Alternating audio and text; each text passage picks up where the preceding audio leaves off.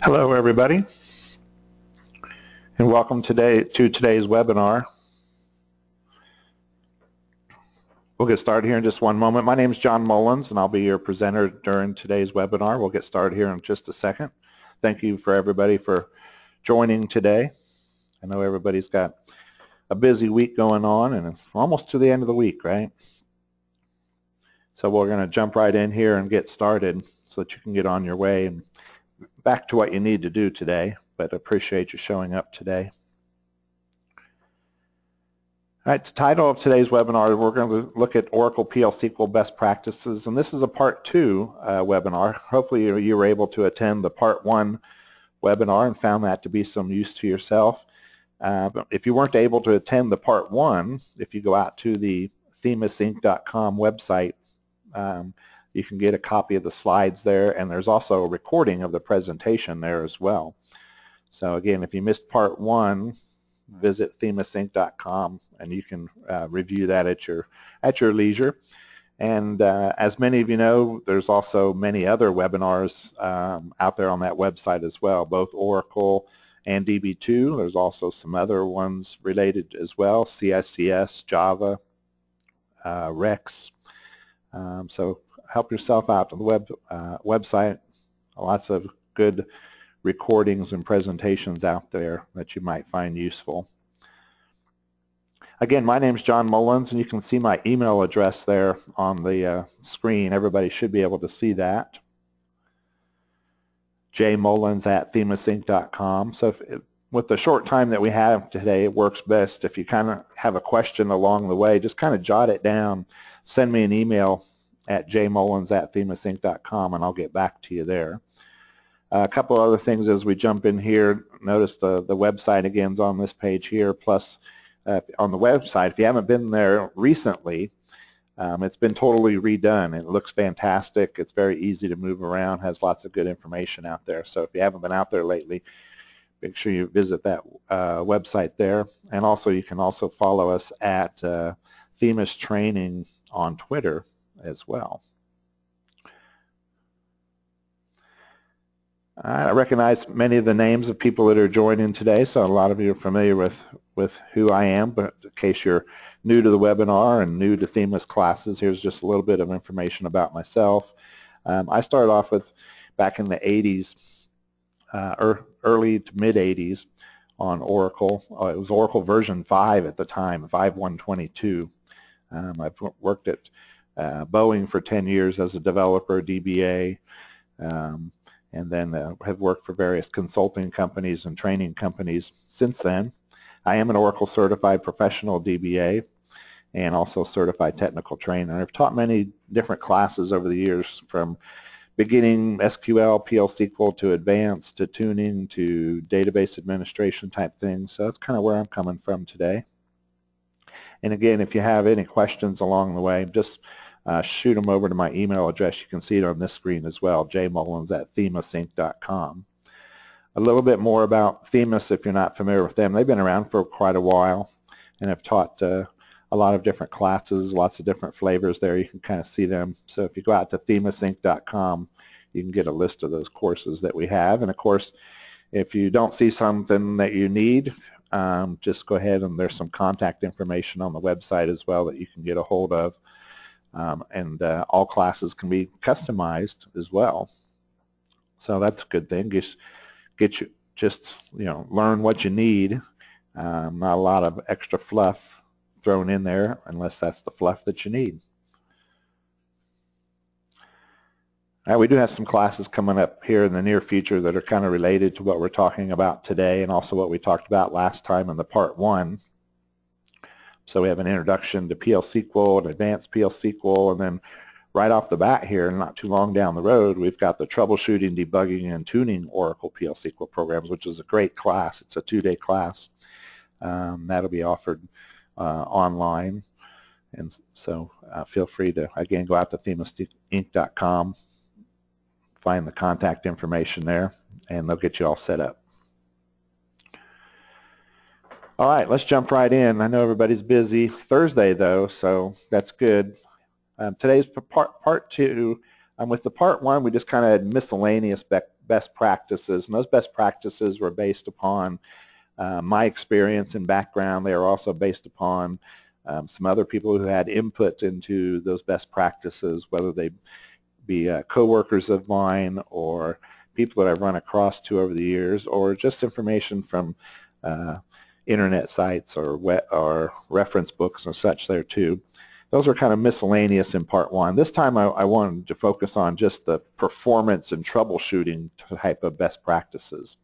And so that's what we're kind of coming from in this case here. So let's take a look at some of those. I've got 8 of those for us to take a look at today. Some of these you might be familiar with, some of them maybe not.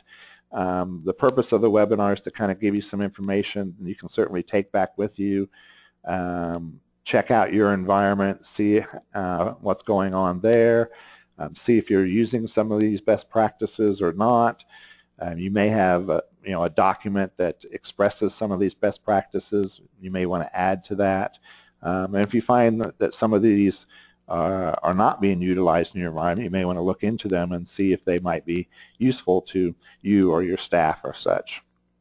So remember, there's any best practice, any tip, any technique that people talk about, of course, sometimes has to come with an "it depends" type of qualifier on it as well, because everybody's environment's a little bit different, different versions, different amounts of memory available, different way the application's being used, and so you'll mention that as we go through these here today. And thanks again. Let's jump right in. All right, remember, these are trying to get these related to troubleshooting, debugging, performance-related best practices. And the first one here I've always found to be really useful. And if we're trying to narrow down to a line of code that's causing a performance issue. So there's a PL SQL profiler available to us, and I've always found it to be very useful. The profiler is really easy to use. You'll see a couple slides here coming up on kind of some of the output that it will produce for us. But it's basically going to go out there, you're going to start the profiler, and you're going to run some code, and then you're going to stop the profiler, and then you're going to examine what the profiler gathered along the way there. And you can see some of the information that it might give you as far as the things, the programs that we're running, the PL SQL programs that we're running, the number of times each line in a particular program was executed. You can see, this is kind of like the AWR report. If some of you are familiar with that, the automatic workload repository, as related to, say, SQL and PL SQL, you'll see a little section in that AWR report that'll show you code that was running between 2 time frames there, and it'll tell you how many times that code was executed and how much time it took. This is kind of a similar thing, but here we're getting down to just maybe specifically to a certain, say, store procedure or function that we're trying to look at. The second sub-bullet down there, the total amount of time that's been spent executing that line. And I've got a real good example, some output coming up here that demonstrates that. Okay. All right, the PL SQL profiler, it's one of the ways that it can be utilized is through a package called dbms_profiler. In that package, there's some programs in there, obviously, but there are 2 in particular, the start profiler and the stop profiler. And remember, I'll show you the steps here in a second. I've already mentioned them once, but we start the profiler, execute the, say, store procedure or whatever, and then stop the profiler. And the purpose of doing that is to identify, here's the example. I've got my store procedure took 2 hours to run. Okay, and my store procedure might be 5,000 lines of code. Okay, where within that 5,000 lines of code was that 2 hours spent? Was it spent mostly on a single line of code? Was it spread across multiple lines of code? Where was the time spent? Because if 2 hours is not acceptable for various reasons, I need to narrow down where the problem is so I can start working on it. Is a particular SQL statement? Where is it in the program? So the profiler is going to help me identify these hot spots. and then give me a point from there to proceed and tune those hotspots. If it's SQL, I might run it through the explain plane utility. I may check on indexes and statistics, whatever it might be. The normal things I would do in tuning, say, an SQL program. All right, here's those steps I was talking about. So we start the profiler, we execute the code, we stop the profiler, and then we look at the profiler data. Now, the profiler data is available to us through some data dictionary views. Okay, and I'll show you one of those here on the next page coming up. But there's 2 or 3 really good data dictionary views that we can query and see information about. Okay, here's a profiling session. It was started on this date, on this time. It ended on this date and this time. And this is the amount of time that it took to run. And then from there, that's kind of at a high level. And then I can dig down and look at it at a lower level based on the different programs that may have been running during that time frame. So once I run that, and like I said, it's very simple to do, run the start profiler procedure, run your code, run the stop profiler procedure, and then we can look at the output, which here's a good example of that. Should have just popped up on your screen there. This is coming from the PL/SQL_profiler_data view, and this is just a picture, part of that data that's coming back from that view in this place here. So this is coming back from a particular store procedure. You can see in the store procedure, it's not necessarily good code. It's this procedure was kind of meant to demonstrate the power of the profiler here, so it's not necessarily the best code in the world, but you can see down in there I've got some for loops. The first one up there is just inserting some data into a table, 1 through 50,000. The second one down there, however, inside the for loop there, we've got some updates and deletes, and it doesn't show you everything that's in there, so you may notice there might be some errors in that code down there. For example, I don't see any end loops down there at this point. But we just want to look at in particular, the lines that show up there. All right. So if we look over there on the right side there, we can see the total occurrences, how many times each particular line of code was executed. And then the big thing that we can see there's the total time. So we can see that in this case, for this particular program, the update statement that was executed within that second for loop there, it was executed 50,000 times, and it took, in this case, 57 seconds. Okay, not necessarily a big amount of time, but you can see compared to the rest of the timings of the lines in code that are being returned by this particular view, that is a significant percentage of the total time that the procedure took to run in this case. And it tells you then the line number over on the far right there as far as what it was. So my update took up the most amount of time. The delete took up a considerable amount of time as well, although you can see the insert didn't take up hardly any time at all. And then if there were other things in this program, they would show that as well. So remember, in this case here, I'd say, okay, the majority of time was spent on the update statement. And now I can look at that and see how I can improve on that, whether I should convert this program to do, bulk processing with the for all statement maybe instead. That's might be a good idea, right? We're going to take a look at that type of thing, the bulk processing, at the end of the presentation here. But you can see from this particular slide, it's pretty obvious where the hotspot is. And like I said, this is very simple to set up. So keep the PL/SQL profiler in mind as one of your best practices. Remember, it's supposed to help us identify the lines of code that are consuming the most amount of time, the most occurrences in an overall time frame. So I always find this to be very helpful. All right, let's take a look at another one here. This has to do with our PL/SQL programs and compiling them. There's a parameter called PL/SQL_optimize_level. And if you're not familiar with that parameter, you may want to kind of look it up, because when we compile our program, depending on the setting for that parameter, the compiled version of the program may not be what we expect. Okay, notice that second bullet up there. It can rearrange code. Okay, so it can do things like if your program calls other programs, it could bring the code from the other programs into this main program. In other words, make it in line with the main program there.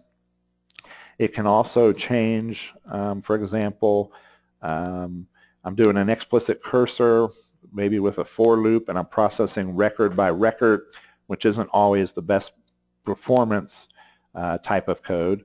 It can also change that to, depending on this parameter setting, to a bulk collect in the compiled version. Okay, we'll talk a little bit more about that here in just a moment. So we want to be aware. So if you're not aware of what this parameter setting is and you're a PL/SQL program, either look up the parameter setting yourself if you have the privileges to do that. You can do a select from a view called $parameter, or if you're in SQL Plus, you can do show parameter and put in the parameter name. If you don't have the privileges to do that, find your DBA, ask them what this parameter setting is. Okay, no harm on that. Here's what the values can be for that particular parameter setting. Okay, valid values are 0 to 3. 0 basically says when I compile my PL/SQL program, nothing's really going to happen. Okay, that kind of almost like it disables it or turns it off. There may be a few minor things, but nothing to speak of there. If we set it to 1, it's basically going to remove any unnecessary computations. Okay, so sometimes we take another piece of code and use that as a template for our new piece of code. There may be pieces of code that we forget to take out, or we put pieces of code in there that really aren't buying us anything. If it's set to a value of 1, the compiler is going to try to recognize that and take those lines out. Those lines of code won't appear in the compiled version of it. Now, with a setting of 1, he's not going to reorder any code. Sometimes we can get a benefit by reordering code. Here's a line of code down here at line 35. Where it's at there is not very efficient. It's executing more times than it needs to, and they may move it outside of the loop or something like that. With a setting of 1, it will not reorder the code. Now, the default value is a 2, and it will do quite a bit of things with just the 2 there. One of the things is, with a setting of 2, it will take those for loops that I just mentioned on the previous slide that are looping through an explicit cursor, and we'll convert those to a bulk collect with a limit of 100. So to go out there, get 100 records from the cursor, if those are available, basically store those internally in array type structures and process those. Now that's very important, because notice the default is 2, and the level that it needs to be set to is 2 in order for it to transform for loops that are processing a record at a time into a bulk collect. And the reason I mentioned that's important, because later on in this presentation we'll talk about bulk collects, and if you've been in any of the other PL/SQL webinars and classes that we have, we talk about bulk collects, and we usually see some really good performance gains by doing them within reason. But let's say you have a program now that's not performing very well, and you notice in your program you have, hey, we talked about that, we have an explicit cursor, it's in a for loop, it's processing 1 record at a time through the cursor. Everybody keeps telling me that if I convert that 1 record at a time to a bulk collect, I'll see better performance. Well, then you convert it to the bulk collect and you run it, and it's basically the same performance. Reason being was this parameter was already set to a 2 and had converted your code to a bulk collect. And so you don't see the difference in performance there. Now, the difference you might get there for performance reasons is, remember the default of 2 will convert those for loops to a bulk collect with a limit of 100. So if you want to explicitly convert it yourself to a different limit, like 1,000 or 10,000, which might give you even better performance depending on what your records look like, the length of those records, and how much memory is being used there, you may still see an increase there. But if you just leave it as a 2 and you convert it and you don't change anything from a 100 or something similar, you may not see an increase in performance. So it's very important to know the setting for this parameter. Okay, and this parameter, by the way, can be set at both the session level and the system level. So if you want to be testing some performance just within your own environment, do an alter session command, change this parameter to whatever. For example, we haven't talked about if we set it to a 3, what happens? Well, you get everything from the 2 and the 1, but if you set it to 3 and your program calls other programs and such, he'll try to bring those programs in line to the main program for the compiled version. So rather than having to exit the program and such, the code will be brought in line. Now you can do your program, you can specify that your called programs be made in line manually yourself through a pragma. Okay, so some of you or all of you might be familiar with what a pragma is. And a pragma is just a directive to the compiler. So there is a pragma called inline, and you can use that if you want your programs to be brought in line with the main program. You do get a performance gain by that, depending on how many times those other programs are actually called. So if I'm calling a program within a loop, a function within the loop, or a stored procedure within the loop, I could see some better performance there if I brought that called program in line. If I set this parameter to 3, Oracle's going to try to do that automatically for me, and I won't have to do the pragma. If I leave it at 2 and I still want things to be brought in line, then I have to do that with a pragma. And we're going to see that with our best practice number 5 today. So I don't want to go through all of that at this point. But just remember this parameter. Check it out. See what the setting is so you know what the behavior of your program is going to be. Is your program actually being rewritten or not? All right, our number 3 best practice here as far as within a PL/SQL program. If your PL/SQL program, like most PL/SQL programs do, if it contains any SQL, tune that first, and you just tune it the normal way you would tune SQL. So you guys from previous webinars and previous classes, I know you're getting really good at doing this as far as tuning the SQL, running it through explain plain utility. You know, what are we looking for in there? We're looking for join methods and index methods, which lines of code were executed first, the order of our tables and joins. We're looking for filters and when are those applied. Are those filters applied before joins, after joins? When do they show up there? We'll check to see if full table scans and why did the optimizer not choose to do an index. Check on indexes that were available. Maybe they're there, maybe they're being ignored. Checking out statistics, all the typical things that we would do in tuning SQL. So, for example, here's your scenario. You have a procedure that runs for an unacceptable amount of time. You're not sure, because it's a large procedure, which line of code is consuming the most if it is narrowed down to one line of code. You run the SQL, the PL/SQL profiler, like we talked about earlier. Find the lines of code that you need to be really looking at there. And if some of those lines of code are SQL statements, then you proceed to this step here and try to tune those SQL statements individually first. Okay. Number 4, the result cache. We've seen the result cache in other webinars and in class as well. So we know that with the result cache, if we decide to utilize that, Oracle is going to store results of our queries in memory in something called the result cache, which is an area of memory that resides in the shared pool for those DBAs out there, or for those of you that have been in some of even the developer classes we have. We try to get everybody on the same page.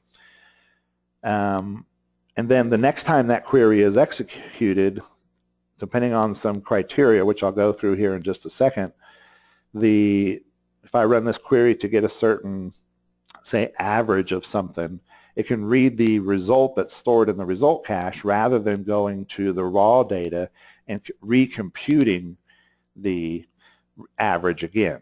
So if I had to read through 10 million records to compute an average, if I use the result cache, that average is stored in the result cache, and the next time the query is run, he can read the, let's say it's one record out of the result cache instead of the 10 million, and I can get a performance gain there. These are very similar, if you haven't seen this before, very similar to materialized views, except that there's no physical structure involved here. Now, the things that throw this off are a couple. One is the data that went into the average. Has it changed since the last time the average was calculated? If it has, then the average that's stored in the result cache is marked as invalid. Your query will still run, but it will run against the raw data, which means it would read the 10 million records. So this isn't a feature that's really good for data that's changing boom, boom, boom all the time, very frequently. But you also have to ask, even if it is changing fairly frequently, how often is the query that you're running within that time frame? So let's say it changes, the data changes, every 3 or 4 minutes, and some people would say, oh, that's off the chart. For this particular query, I'm not going to see any performance gains there. But we have to ask a second question. Within that 3 or 4 minutes that it doesn't change, how often is that particular query executed? What if it's executed 100 times or 500 times, which could take advantage of the result cache until it gets marked invalid at that 4th minute or so. So we need to ask both of those. But the purpose of it is to reduce the number of reads, whether they be physical or logical from memory, in order to produce the result. Now in this case here, we're talking about PL SQL only, but you can do it in SQL through, say, a hint. There is a result cache hint. But here's an example popping up on your screen here of a PL SQL function. So functions in PL SQL can be what's called result cache enabled. And you can see here I have an arrow pointing to the option there. So if we do our create or replace function, we tell it what kind of data type we're going to return. Then before our declare section here, if we just say result cache, that's going to make this function result cache enabled, so I don't have to use the hints, for example. So the first time I run this function, which is we're going to pass in a department number and it's going to calculate the average salary and pass back that average salary. The first time it's going to read the raw data and then store it in the result cache and then give you the result. The next time this function's called with the same department number as input to it, it's going to look in the result cache to see if the data is there, if it's still valid, and if it is, boom, here's your result, and I don't have to recalculate it. Okay? If the data has been marked invalid because it's changed since the last time the function is run, then at that point I'll just read the raw data again, put the result back in the result cache, and it's good for the next time. Okay, in this case here, since this function has input parameters to it, in this case that's the department number, if someone runs it for department 10, and the result cache will be the average for department 10. If somebody else runs it for department 20, then there'll be a result in the result cache for department 20. So it's going to be based upon the input into it. And there's programs, there's a package that goes along with the result cache that allows you to look into the result cache and see what's there. See how much space is being used, see what objects are in there like tables or such, see what programs are in there like function in this case, and that's very easy to do. So kind of consider the result cache kind of like a memory-only materialized view, but the big thing here is you don't really have control over the refresh rate, because it's going to be refreshed or marked invalid whenever the underlying data changes. So, Oracle always comes up with these features that are maybe good for one environment but not good for another environment. For instance, they'll say, hey, this feature is ideal for a data warehouse environment where the data doesn't change very often. Maybe it's refreshed incrementally nightly. Maybe it's once a week.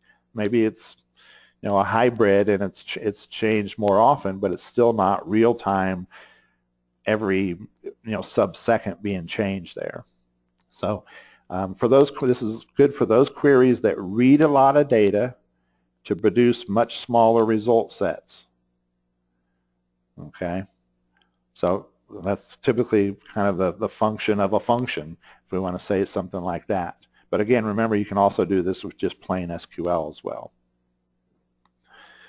All right, we mentioned this subprogram inlining earlier, but here it comes again because this is the kind of the manual method of it.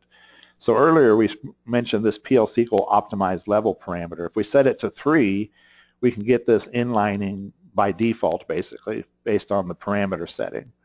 If we leave that parameter, the PL/SQL optimized level, at a setting of 2, which is the default, then we have to override that and use the pragma inline to tell the optimizer, direct the compiler, I should say, to consider using inlining. If our program, and remember the benefit here is if you have a program that calls other programs, so that he can bring those, actually the other program's code and bring it in line with the calling program, and so I don't have to leave the program in order to execute the code.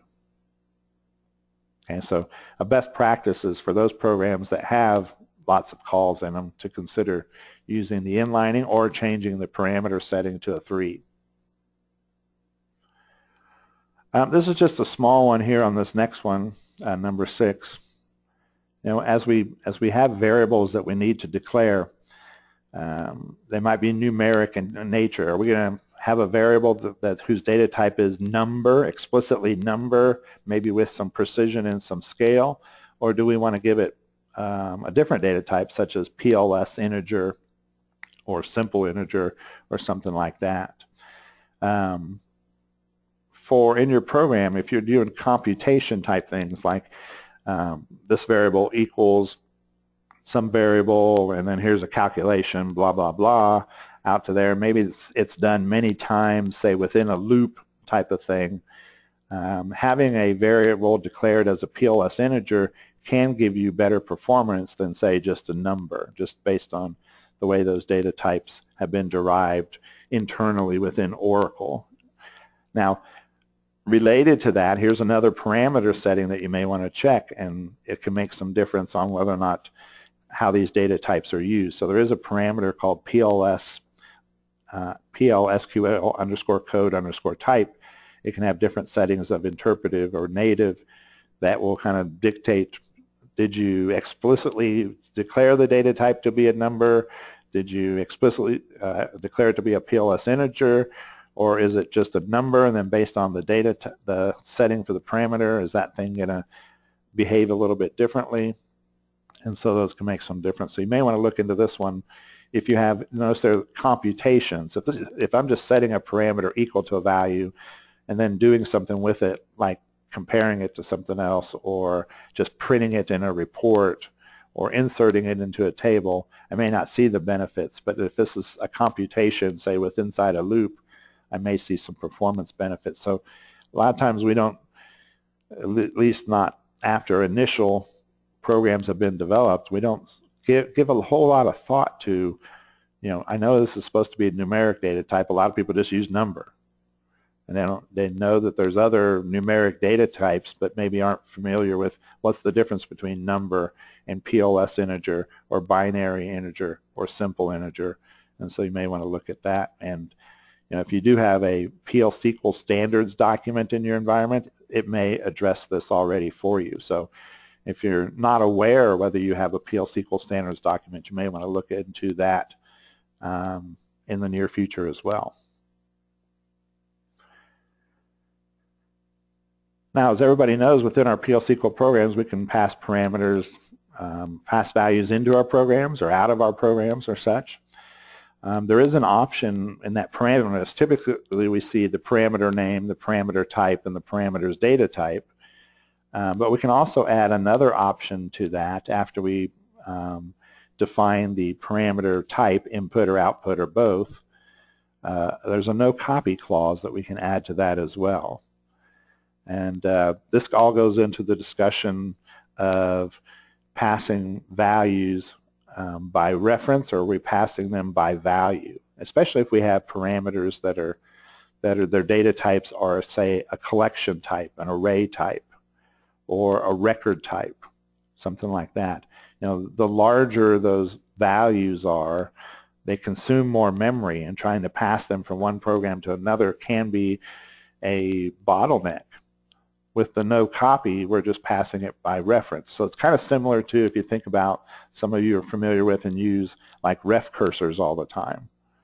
So a cursor is just a pointer to some place in memory where I've got some data, and rather than passing an entire array that contains that data, which might be large, might be millions of records, I may just pass a reference, an address to where that array is in memory.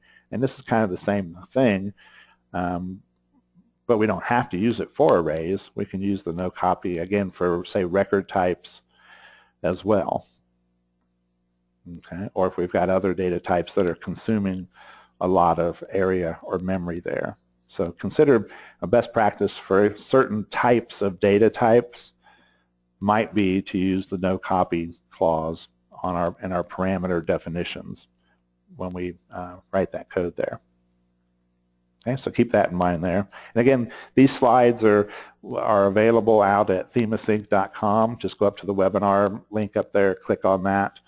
You can get a copy of these slides, so if you're taking notes of things to go back and check, you can get those from that website there. All right, and the last one here is the context switches. And we've talked about these earlier today, but as far as doing the bulk processing is one way to reduce the context switches. A context switch is basically,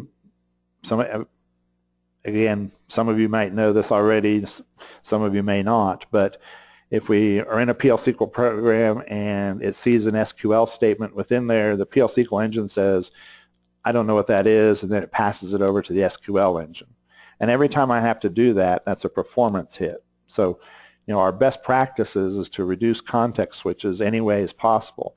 From the very simple things like this, what about select sysdate into some variable from dual? Okay, well, that's an SQL statement. That's a context switch. What if, instead of doing select sysdate from dual, what if I just I have some variable like v_date : equals sysdate? That's an assignment statement. That's a PL/SQL statement. No context switch for that. Some people might think, well, sysdate's an SQL function, but the SQL functions within Oracle are compiled a certain way to make them more efficient, to where the context switch is not going to be an issue there. Okay. The other extreme context switches that we have are, for example, you're inside a loop, and inside the loop you're doing inserts, updates, or deletes, and that loop goes for many times. And so every time it hits that insert, update, or delete, it has to do the context switch. Okay. Just a few other things on here. I'll show you some. So let me go ahead a couple pages here. One more here. Let's go up to this example right here. Sorry, that'll catch up on your screen here in just a second. Here's the actual example of the code here. So if you haven't done these before, so you can do it within a cursor, and you can put other, and you can see up here that may or may not have within a loop or not. But we're just going to do the bulk collect. This is the reading part of it. All right, remember that earlier parameter, the PL/SQL optimized level parameter. If that's set to a 2, then Oracle's already trying to change your code to use a bulk collect with a limit of 100. If it's only set to a 1 or a 0, it's not, and these would give you some big benefits. All right, if you haven't seen that. So remember, these require the use of an array. That was one thing it mentioned on one of those slides I passed by there real quick. So when I say bulk collect into, this V order IDs and V order totals, those are just arrays that have been, or collections that have been defined up in my declare section, for example. So rather than going out there and read a record, do something with it, read a record, do something with it, read a record, do something with it, I'm going to go out and read a whole bunch of records in bulk, whatever I tell it to, whether it's 1,000 at a time within a loop, whether it's every record in the cursor. Now we have to be careful with that, right? These arrays or collections, they take up memory. And if my cursor from my select, like in this case I'm selecting from the product order table, if that's going to, the result of that's going to be millions, tens of millions, hundreds of millions, billions of records going into an array, then that could actually hurt me the larger it gets. Do I have the memory available for that? These collections or arrays, they're stored in my PGA or the UGA that's out there on the system. So I could exceed some limit out there that's available to me for that memory, which then causes this to actually, when I convert it to a bulk collect, either to A, run slower because he doesn't have the total amount of memory to give me at once and may have to give it to me in pieces, or B, I could just get an error message, if it's large enough that I'm trying to request in that case. But a good best practice is to, when processing these records, row by row, and I think if you go out there and you read some of the authors that are out there, I think Tom Kite, for one, says row by row is really slow by slow. All right, within reason there, because if you run these, people say, well, I need to do it one at a time because I need to examine the data as I get it one record at a time. Well, you can still do that with the bulk collect. You're just going to read everything into arrays or collections and then go back through the loop, and then you can examine the data at that point. But at that point, you're examining the data in a collection, which is a PL/SQL structure, not an SQL type structure. And so I'm avoiding the context switch. So remember, look through your code. If you run it through the profiler, you noticed in that first example that I had at the beginning of the webinar, the update statement was executed 50,000 times. That's going to represent 50,000 context switches. If I can change that update, if we look here at the next slide, saying to something like this with the for all statement, the for all with the update, this is all one statement, by the way. It's not for all and then an update. Those aren't two statements. So for all can be run with inserts, updates, deletes, and merges. This is all, and if I try to put anything else in there after the for all, I'll get an error message there. But in this case here, with this update, I'm going from 1 to the array name.count, using that method there to see how many values are in the array.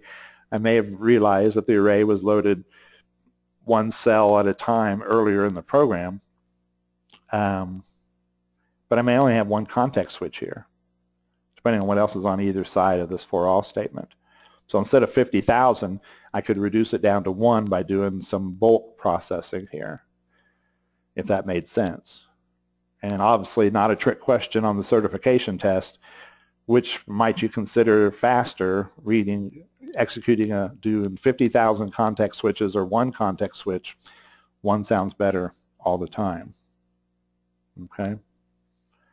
But remember, the key part here was, if you do have programs like updates within a for loop, not a for all, but updates within a for loop, or you're selecting a record at a time, and you think, okay, it's time for me to finally start using some of this bulk stuff, I'm going to try to convert it, you may not see that benefit because of that PL/SQL optimized level parameter. Because if it's set to 2, it's already converting your stuff to bulk collect with a limit of 100.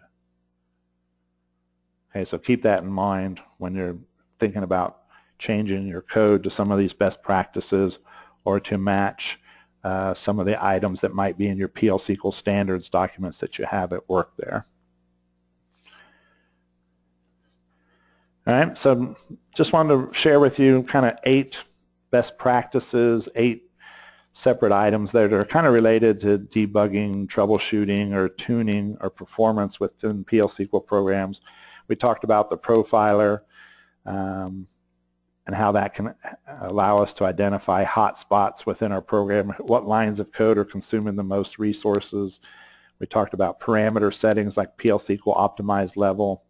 We talked about inline subroutines in there as well, tuning SQL first, data types might be best, and a few others that were in there as well. So again, if you want a copy of these slides, just go out to themisinc.com and click on webinars, and you can get a copy of the slides. And then either in a day or so, the actual recording of the presentation will be out there also, so that you'll be able to get that as well.